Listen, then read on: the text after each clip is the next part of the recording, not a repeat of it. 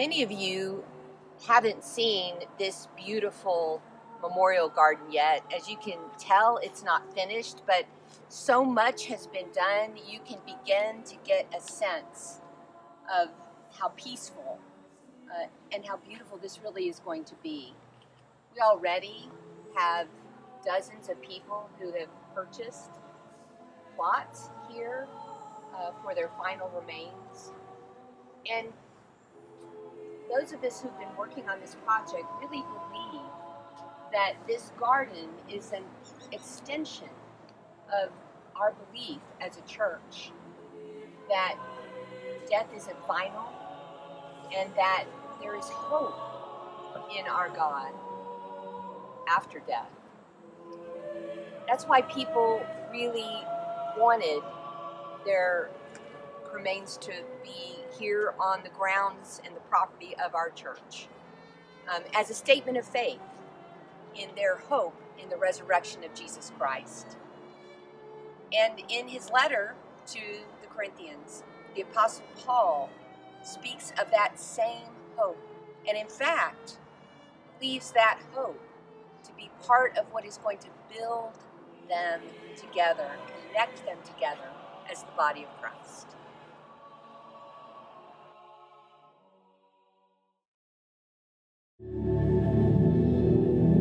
The church in Corinth was troubled by disunity over several things, including spiritual gifts.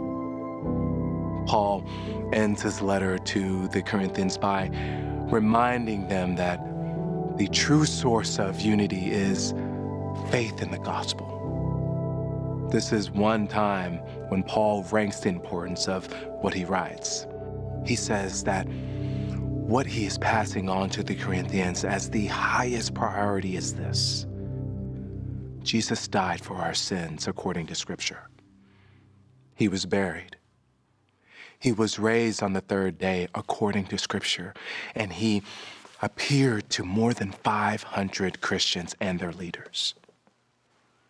Paul ends his letter with that succinct message because many of the Corinthians are teaching that there is no resurrection from the dead.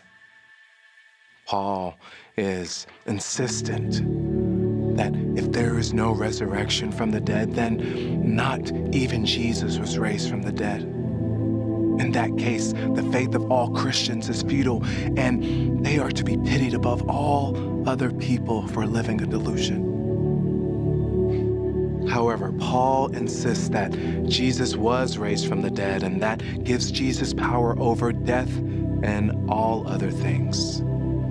He finishes his letter by describing to the Corinthians about resurrected bodies and the end of time when Christians are raised and receive victory in Jesus.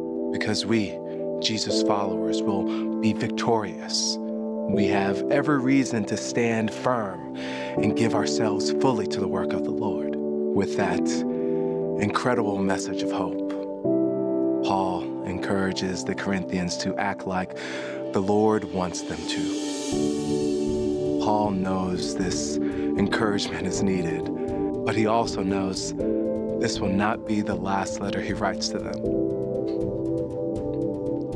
They're kind of a mess. A few key takeaways from this lesson. First, that hope is the most precious gift we have to give to one another when that hope comes from God.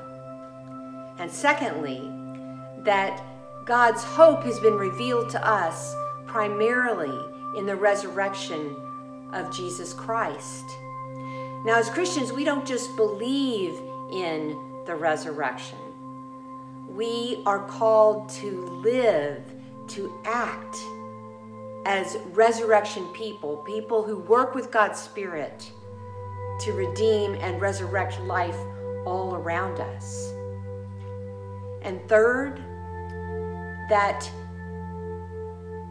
Christian community and relationships are ruined by hoping on lesser things. And finally, that hope is what sustains Christian community and relationships, even in the midst of despair. It's hard to overestimate the importance of hope in building Christian community, in giving us a basis for relating to one another and doing God's work in this world. It binds us together across generations and in every circumstance.